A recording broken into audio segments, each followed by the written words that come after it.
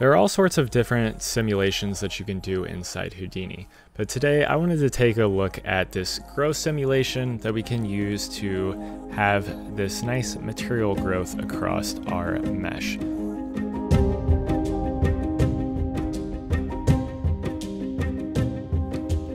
So let's go ahead and take a look at this. This project file will be available on Patreon. If you are not aware, I did launch a Patreon, so if you want to support me there, by all means, go ahead and do so. The link will be in the description.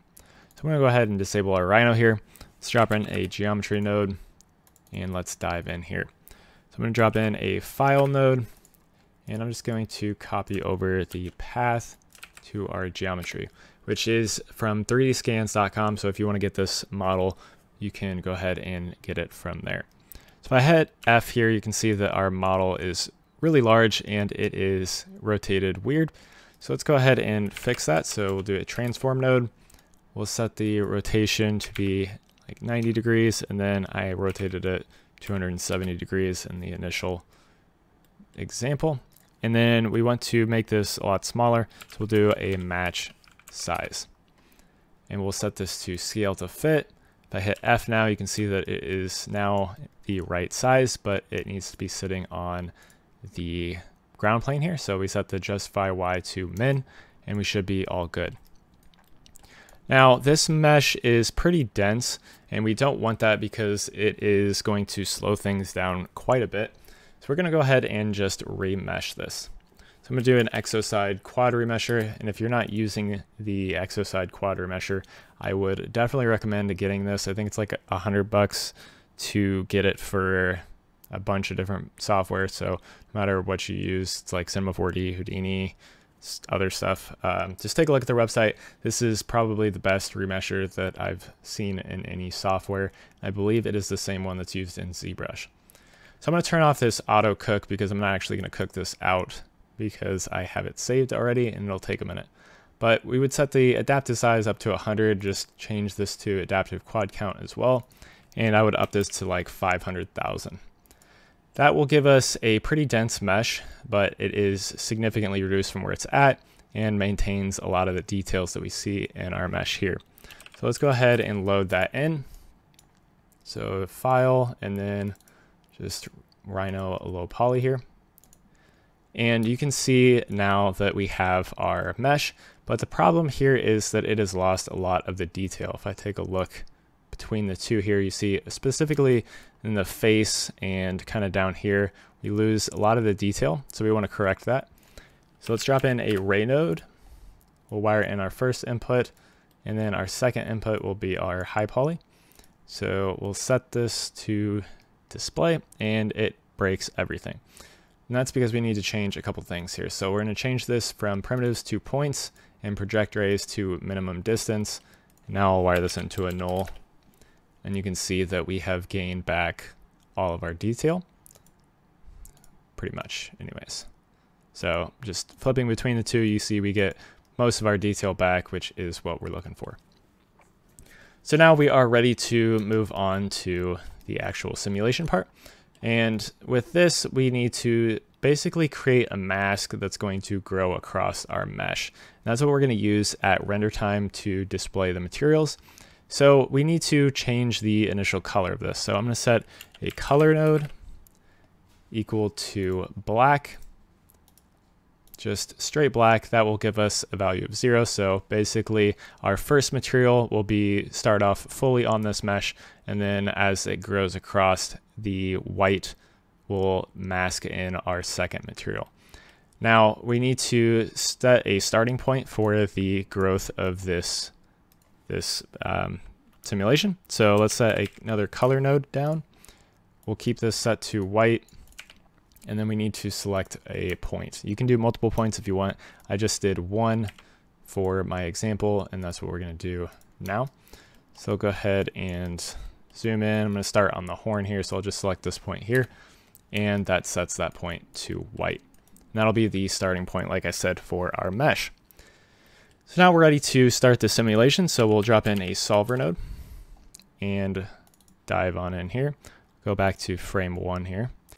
And this is going to be built around the point VOP node. So we'll drop in a point VOP, and we'll wire this in, but we want the previous frame to be our second input and our Rhino to be the first input.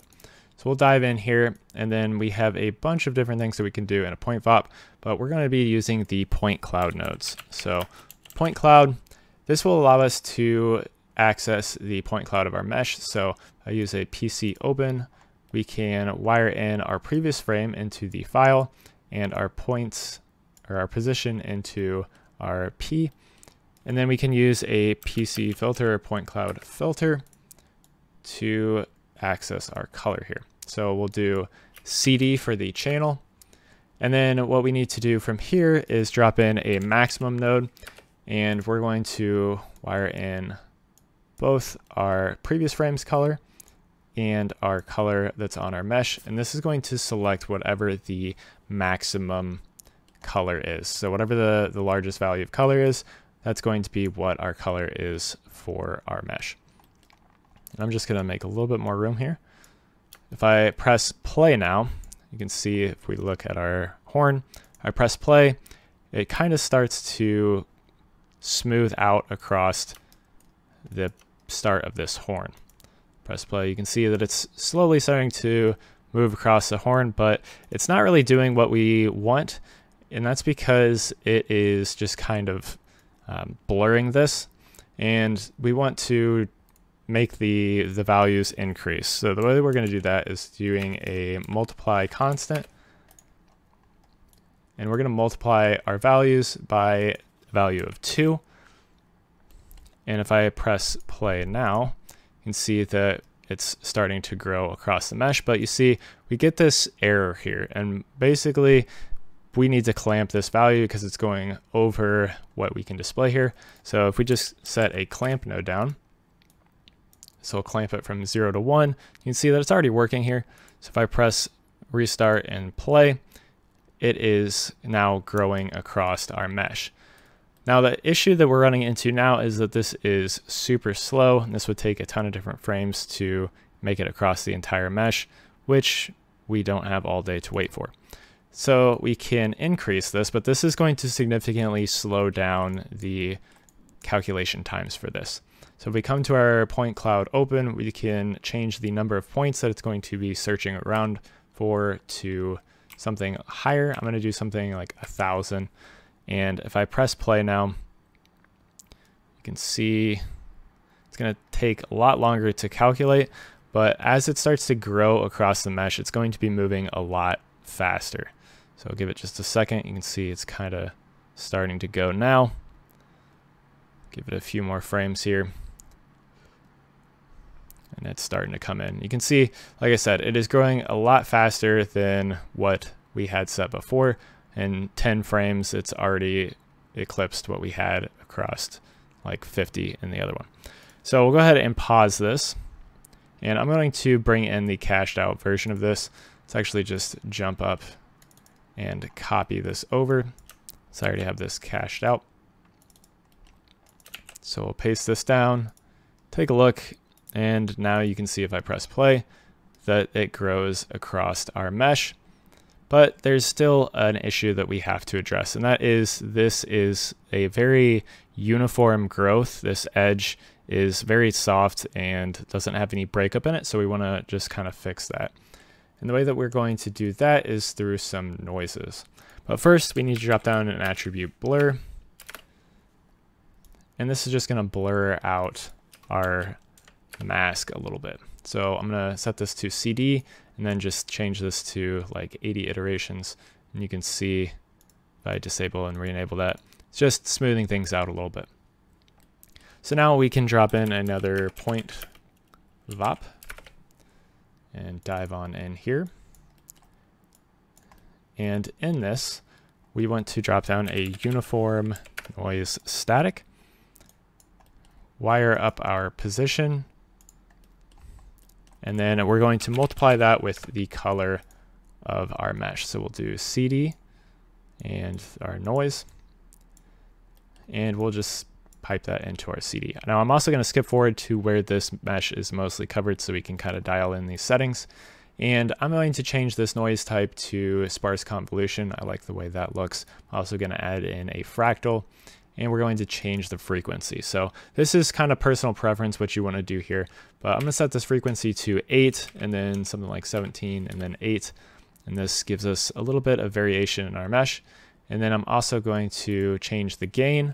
We're just going to crank this up so we can get a very high contrast on this noise. I'm also going to change the amplitude again to something like 8, and this will again just increase the contrast of our mesh. Now, the issue that we see now is that we have this across our entire mesh, which we don't want. We just want across, if I go ahead, go back, we just want it across the edge where this is kind of blurred out, where the values are between 0 and 1. They aren't 0 or 1. So we'll go ahead and go back into our point VOP. And in here, we want to add in an add node. We'll wire in both our color, and our noise. Pipe that into our CD. And you can see that we still aren't quite getting what we want, but it is closer. So these values, if I go ahead and look at our geometry spreadsheet here, you can see we have a ton of values that are over 1. So most of this white is over 1, and that is kind of causing some issues. But also we can just clamp this and fix it. So we clamp it from 0 to 1. I'm going to go ahead and just move back now. You see now we are only getting this blending between the noise and our mask in the values that were 0 to 1 before. So that is basically what we're looking for. And like I said, you can kind of change the values of your noise here to get whatever look that you want, but this looks fine. Let's actually just maybe change the offset just to some random values. And then we are all set. Now that's pretty much it for the mask. One thing that we can do is just adjust this a little bit further. We're going to do attribute adjust color, and we don't want to adjust the value. We would just want to color correct it a little bit. And again, we're just going to increase the contrast here. So we'll up the contrast because we want to just make this a harsh blend. We don't want this to be a soft blend between them. We want this to be a nice harsh blend between the colors. So if I go ahead and actually drop down a material node, I'm going to pin this and then come over to our material context. And we'll create an RS material builder. We'll call this like Rhino _ tutorial. And then I'm just going to copy this standard material. We'll up the roughness on both of these, and we'll do a RS material blend. Now you're going to want to set these materials to whatever materials you want to blend between. I'm just going to use these as demonstrations. So we'll wire this into layer 1 color. We'll change this initial color to maybe like an orange. Something that doesn't look horrible. Maybe like that. And then we'll change this to a nice bluish. And then we want to access the color, which is going to be our mask. So we'll do an RS point attribute. Now you can do this with other renders as well. You just have to use the corresponding settings to access the particle, or not the particle, but the point color to use as your mask.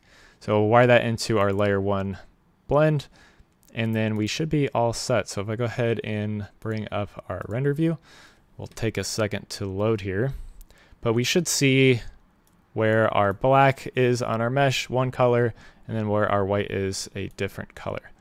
And it looks like something went wrong. That's because we didn't assign our material.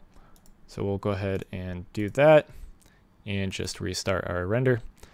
And now you can see that we get this blend across the mesh, and that actually looks really cool with those colors. Wasn't expecting that.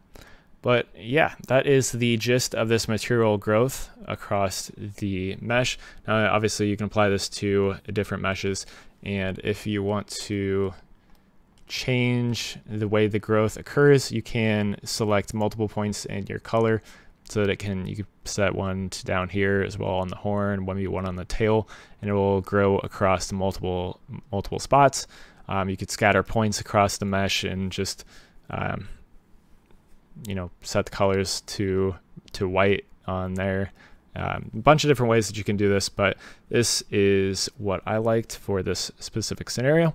But anyways, hopefully this helped you out. Like I said, these project files will be available on Patreon, so if you want to get them, then go ahead and head on over there and you can download the project files there.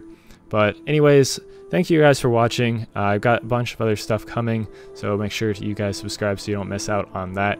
I do have a bunch of other stuff on Houdini. If you're interested in learning more about Houdini, definitely check out those videos. I also cover a bunch of stuff on Redshift inside Houdini as well. It is my main render engine. So check those out if you're interested. But anyways, thank you guys for watching and have a good day.